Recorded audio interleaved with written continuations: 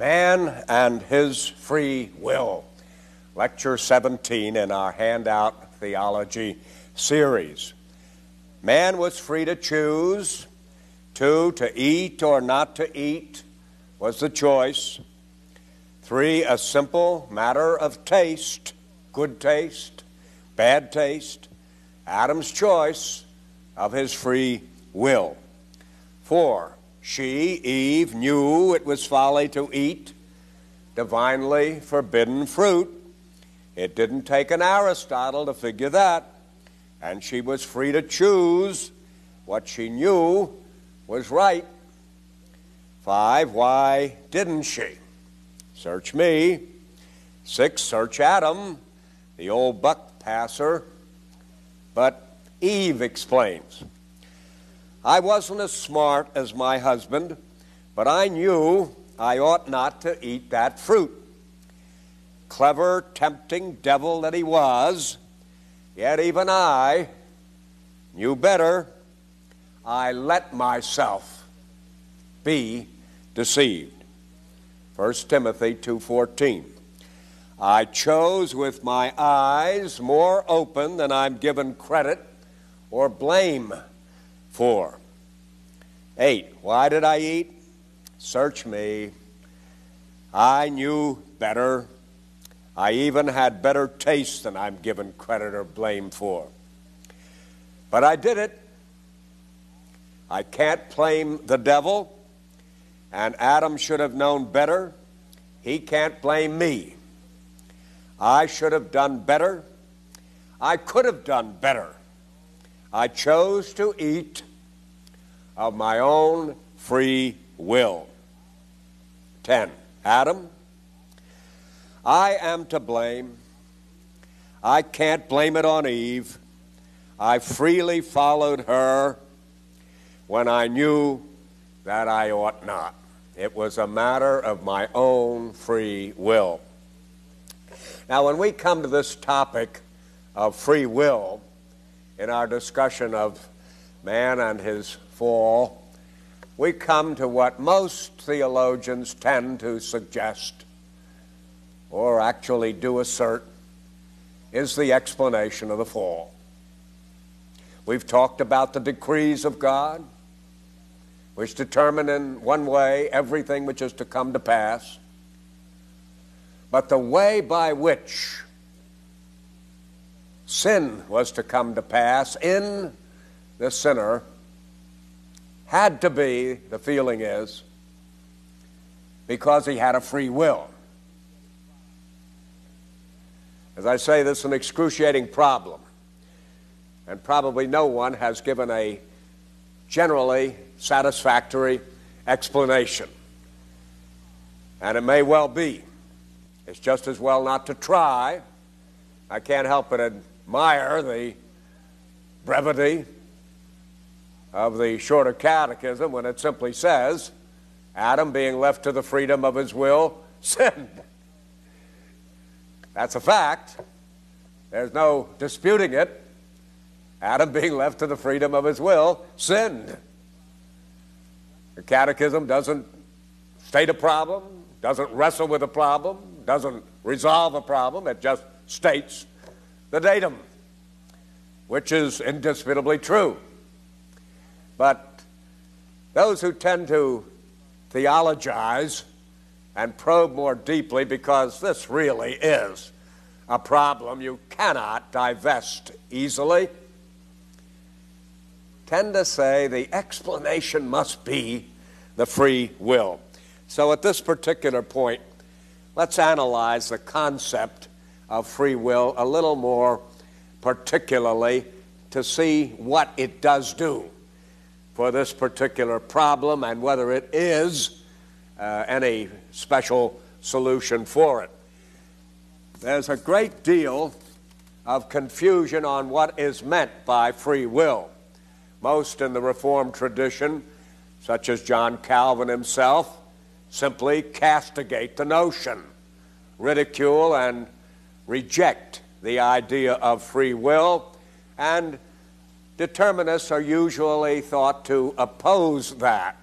But when they are opposing it, and condemning it, it is in the sense of what in New England came to be called the power of contrary choice.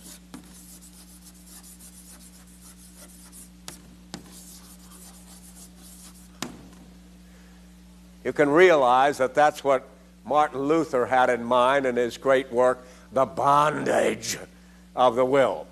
He's not having any truck with any faculty which is supposed to be able to have a power of contrary choice when it's in bondage to evil. That's the only possibility that it's going to exploit if it is in bondage. And Luther is essentially the same as a Calvin position. Luther was a Calvinist before John Calvin was, chronologically. There's no basic difference. And Augustine would say the same thing about this notion, and so would Jonathan Edwards, and so would Charles Hodge, so would B.B. Warfield, and so would any recognized Reformed theologian such as A.H. Strong and the others. Now, there is another definition of free will that's commonly used also, which I don't think anybody really finds objectionable. But at least because of the easy confusion of this view, which is utterly objectionable to the Reformed people, it is lost in the shuffle, this valid use. But it simply means the power of choice. Man is not only a rational being who grasps an idea, but he also either inclines toward it or against it. But there is that in his nature which inclines, which prefers, which chooses, which wills. And since it's uncompelled or unforced by anything outside, it is called a free will. What is meant by this term free here is that this power of choice is free from external constraint. I give a simple little illustration of that in my predestination primer, that if someone put a pistol to my head while I was writing something and said, "Gerstner, put down your pen or receive this bullet in your brain," he isn't forcing me to lay down my pen. He is simply giving me this option of either going on writing or going on living.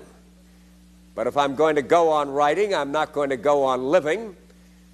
And if I'm going to be put to death, I'm not going to continue writing. But it's my choice.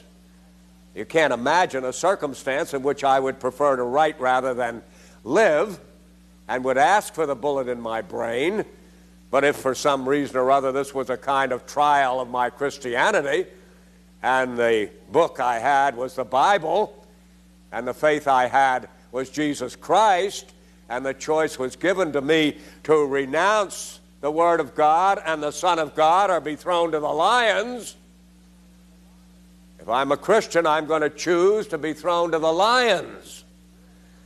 And I'm not going to say I was forced to do so. I chose to do so. I could have chosen to reject Jesus Christ, or I could have chosen to save my life. But there's a real choice there, and it's my choice in all circumstances. And what we're saying is there is no such thing as a forced choice. A forced choice is no choice. That's a contradiction in terms. A choice has to be of oneself, and free will in that sense of the word. Now, you see, that is really an indisputable conception. Every one of you who are listening to these tapes and everybody in the wide, wide world is aware of the fact that he makes choices by the dozens every day. And they're his choices. He may live to regret them or be pleased with them, but not to deny that he made those choices, whether under duress or under calm circumstances in his living room in the rocking chair, he made these choices of himself. Now that, if you mean by free will that, I don't think anybody's going to argue with you.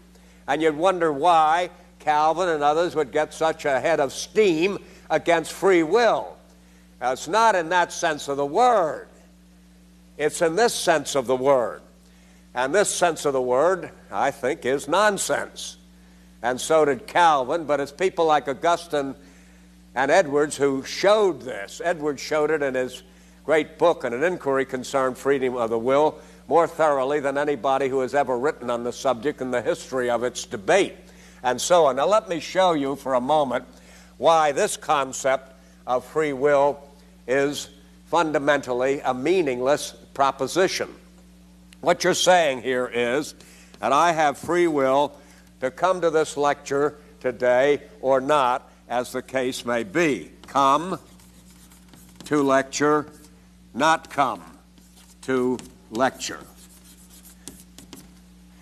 Now, when you're contemplating that, you think of certain arguments for it. Say it's Sunday morning. You always go to church on Sunday morning.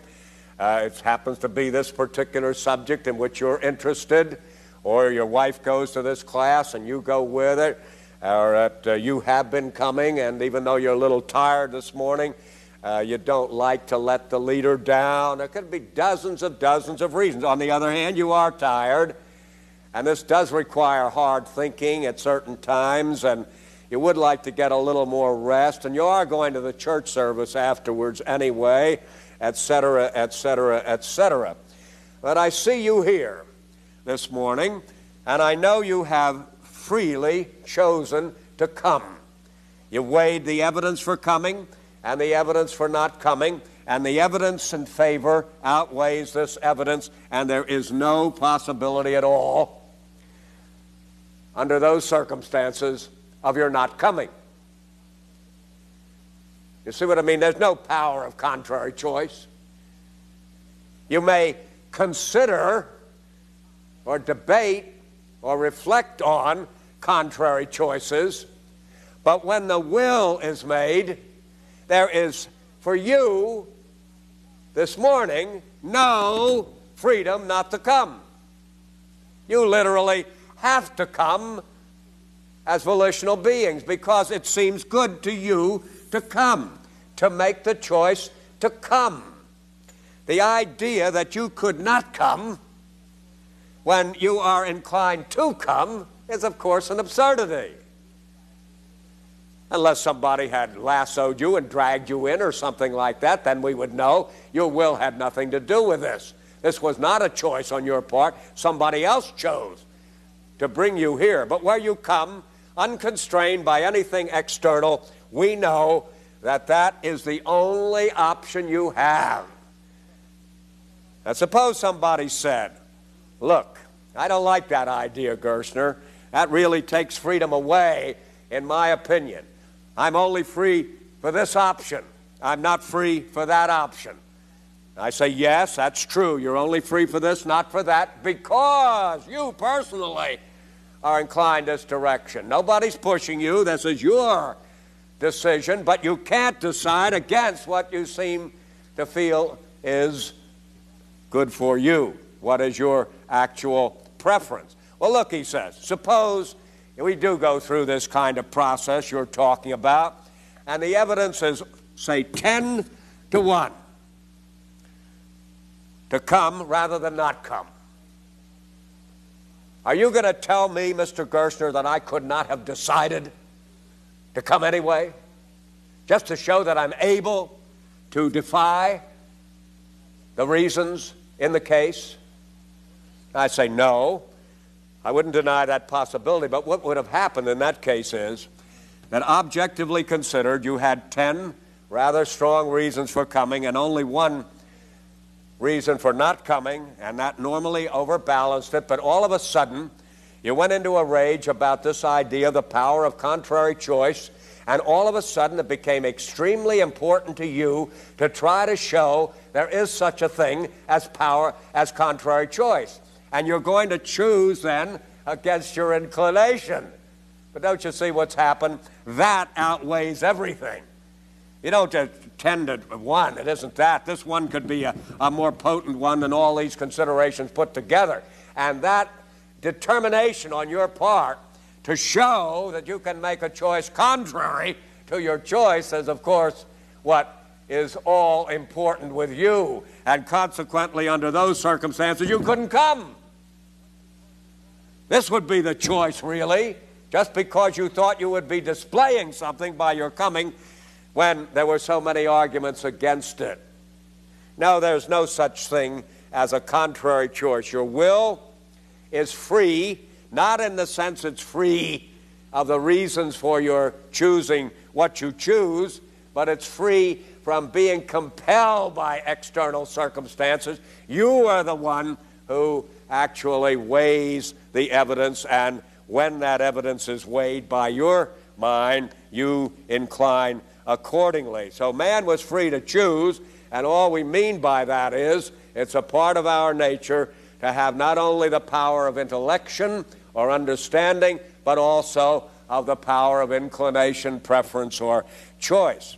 In this particular case, the choice was to eat or not to eat. And you might ask the question here, because it's an intriguing matter, what was the point of God in this matter of forbidding that tree? Why did God say, you shall not eat of this particular tree?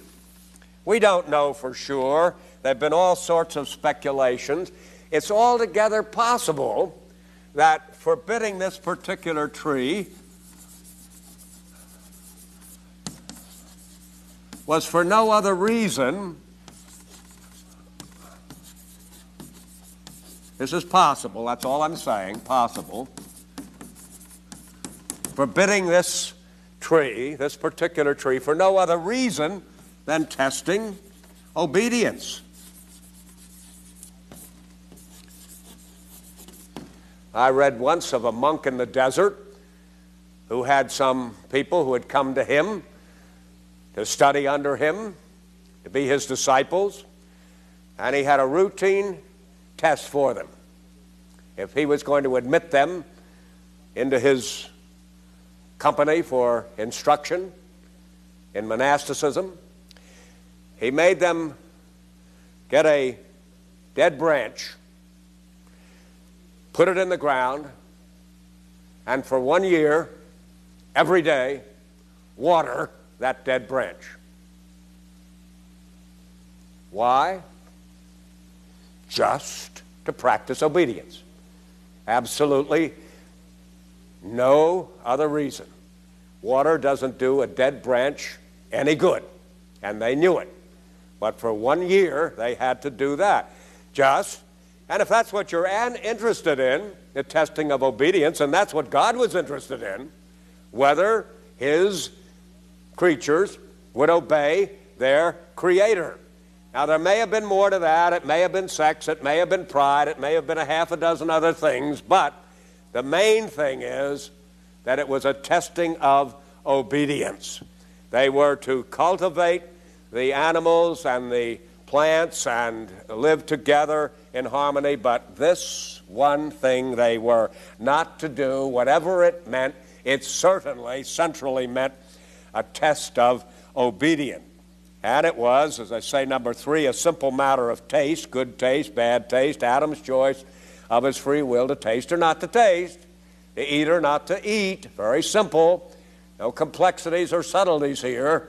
There it was, right in the garden. They saw it every day, and they knew every time they saw it, that was the verboten, that was forbidden. There was not to be any tasting. Every other tree you could eat, you could cultivate, you could enjoy. This tree you could look at, but nothing more. 4, she, Eve, knew it was folly to eat divinely forbidden fruit. It didn't take an Aristotle to figure that, and she was free to choose what she knew was right. Eve probably was not as smart as Adam. She certainly was not as smart as Satan, but she had God on her side. See, some people may be inclined to think that the explanation of the fall is a battle of wits.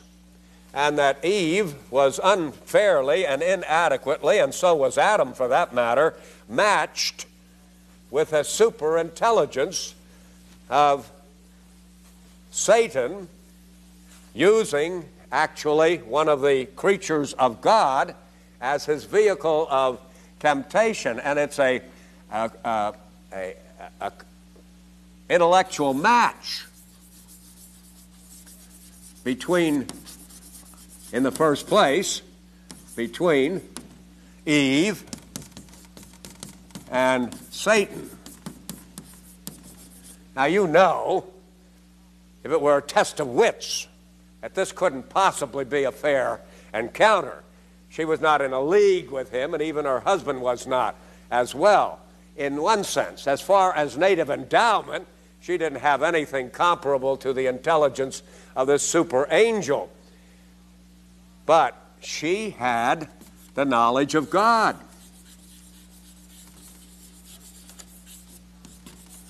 And there is no comparison of the knowledge of God and Satan. So though natively a human creature may have been inferior to the angelic creature, with the knowledge of God on her side, all the balance of power went this way, not that way. Satan, clever as he is, working against God, couldn't begin to match the intelligence of Eve with the knowledge of God. So there was nothing unfair about that. It was not a case of Satan being able to deceive her because he simply had a superior intelligence. He was able to deceive her only because she didn't use the intelligence which she had from an infinitely superior source, namely God. Now, why didn't she resist this forbidden fruit? Search me, search Adam. Eve explains, I speculate this way. I wasn't as smart as my husband. The reason I say that, we know that the person in the world right now who has the highest IQ is a woman, and so on. And theoretically, there's no reason in the world Eve could not have been smarter than her husband. Many wives are smarter than their husbands, and so on. The reason we speculate here is that Paul says in Timothy there that Eve was deceived because she was supposed to have been in a subordinate position and exposed herself to temptation when she should not have done so, and so on. And Satan must have done that because he suspected that she was the weaker vessel here and was more easy to tempt, and partly because he had already gotten her out of her place of subordination into acting on her own, independently of Adam and contrary to the commandments which Adam had been given by God. I wasn't as smart as my husband, but I knew I ought not to eat that fruit. Clever, tempting devil that he was, yet even I knew better. You know, this account we have of the temptation by Satan, the sprechende Schlange, the speaking serpent, we don't have all the details, but it does look, from what is said in the book of Genesis, as if in the early days the serpents did actually weave their way among the trees and so on, and were not confined to the ground, which was a later characteristic of the serpent, that they walk on the earth. And as such, they would be mingling with the human creatures with whom they had a ready type of communion, as we still do have with some animals. And it looks as if this serpent, which spoke to Eve, was a particularly attractive one, almost a cuddly one, curling around her perhaps, and being with her. And one day, it did something which was not native to it, namely it spoke. And that, of course, would have surprised her. She was used to enjoying weaving around, petting it and stroking it perhaps, and all of a sudden, to hear it, it didn't speak, of course. It was Satan who used the instrumentality, kind of ventriloquist, as it were. He made it look as if the serpent speaks. Serpents, even in those days, didn't speak. But it was made to think, and that, of course, would put Eve off her guard and so on, but she'd still remember. God said, don't eat of that tree, and he was the source of all being, including this cuddly snake and so on, and she knew full well she was not to do what the serpent said. So she says, I think, ultimately, I let myself be deceived. The Word of God tells us plainly she was deceived. We know that Eve was deceived. Thus saith Scripture. I'm speculating on the fact that she recognized that she allowed herself to be deceived. Paul doesn't say she allowed herself to be deceived. He simply said she was deceived. I say that because she was deceived only because she allowed herself. She didn't need to be deceived, and I'm sure the apostle would agree with that. I chose with my eyes more open than I'm given credit or blame for. Why did I eat? Search me. I knew better. I even had better taste than I'm given blame for. But I did it. I can't blame the devil, and Adam should have known better. He can't blame me. I should have done better. I could have done better. I chose to eat of my own free will. I think this is the all-important thing, you see. The mind was first of all deceived. It ought not to have been deceived because it had a lucid commandment from the all-wise God. But once deceived, the will inclined toward the deception.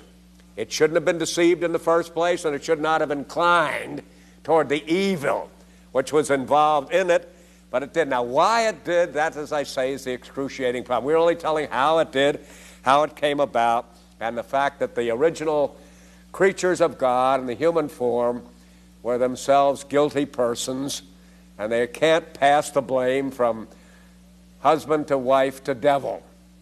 All of them were involved in the devil from the very beginning of that particular temptation, but Eve and Adam alike, because they did have a mind which could be deceived. It need not have been a will which could incline to deception, which it ought not to have been. So there's an agony actually in the very beginning, being torn apart by the fact that you do something which you know is stupid in the first place and wicked in the second place. And why you did it, you can't understand yourself, but you know full well you did it. And there's no excusing you, and when the axe falls, and when God lowers the boom, and when they're driven out of the garden,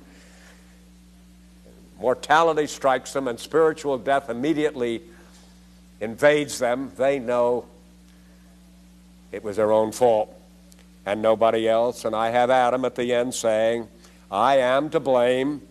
After all, the probation rested, as we shall see, on Adam, not on Eve.